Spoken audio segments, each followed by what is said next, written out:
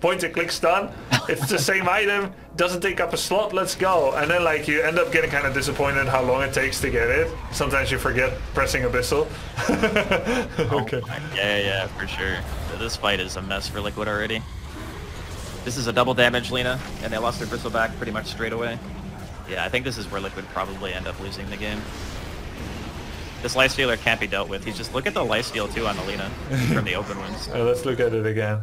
That was crazy. Does he have Satanic too? On Nothing to Say, the Lina? Because he healed a lot there. He does not. No, it was actually, it was just open wounds. Holy moly. But he hasn't even cast open wounds yet.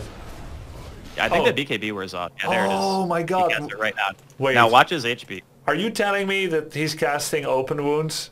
Not for himself, not to chase, not to... But for Lina, right when she needs it. I mean, he would have casted it anyway, because it like his BKB just wore off, right? So you don't want the Lesh to be able to walk away. And as long as he's being hit by Scotty, the Bloodstone heal does a lot less, because Scotty also lowers the effects of healing. Which is why the Scotty is purchased on this. But yeah, he just heals so much. Wow, he saved Lina with that. She was 15% health, and she would have died twice over.